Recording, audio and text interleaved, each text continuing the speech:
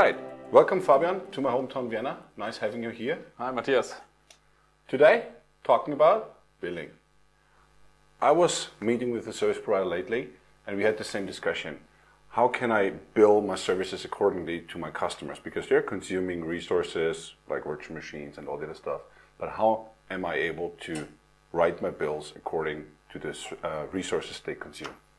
Yeah, I mean, this is a good old topic we see across the whole globe. We have that with every service provider, that they need to find a mechanism how to charge for the service they're doing. And that's typical infrastructure services, surplused with additional services they might offer during their service provider offering.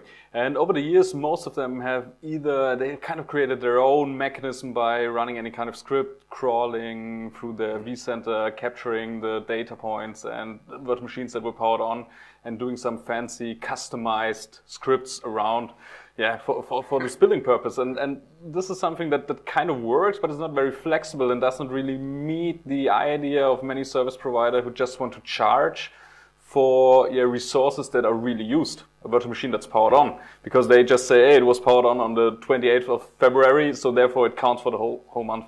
And so we've seen that before. And this is something where we had charged back in the beginning when I did Cloud Director in the really first years. Then there was vRealize Business. And now VMware came up with the idea to say, hey, we have one system that captures all kind of data regarding to resources, events. This is vRealize Operations Manager.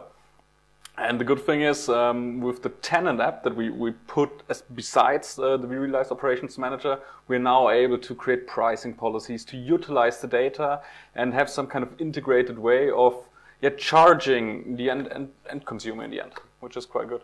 All right, sounds nice. You were mentioning vRealize Business Cloud Advanced, I think that was the name. And it was able to show back resource consumption and add a price tag to all that kind of stuff. But the issues I had in the past was with that solution, how can I get the data out of the solution into my own charging system? Yeah, that's a really good question. In the end, it's kind of the end-to-end billing process that needs to be analyzed. But typically, from a technical point of view, we have the Tenant App where we create pricing policies, where we say, okay, for this VM, you have a price per vCPU, billed monthly, hourly, per day, whatever you want to have it. You can add additional service charges on top of it based on metadata or vSphere tags, whatever you like to do. And this pricing policy creates data points within vRealize Operations Manager. So all the data, all the price stamp is stored within the vRealize Operations Manager database, and so you can access it either over the API, which helps if you want to kind of create your own let's say middleware that extracts the data and push it into the billing system, or you utilize vRops, vRealize Operations Manager, let's say reports where you extract the CSV out of it, and you get an email at the end of the month where you get all the pricing results that you require and can charge back to your customer. That sounds great, but what I'm interested in is, what is the comdivision approach into those projects when you talk to service providers about the whole billing topic? Yeah, normally, nearly all service providers that communicate with us currently are interested in the topic because they have this very old, inflexible way new services come in, like disaster recovery, cloud availability, and okay, what do we do? Do we extend now our script? The guy who built it has left the company or whatever. So what we typically do is we do some kind of a design workshop where we also figure out, hey, how do you want to bill? Do you have any kind of additional services? Do we need to integrate that into that? Or do you just want to get the infrastructure prices and then extend it in maybe a different system for any kind of additional services or licenses? So we figured it out during the workshop. And then we typically recommend, okay, let's figure out, let's implement it in a way you want to have it. Let's have both mechanisms side by side with each other over 2, 3, 4 months.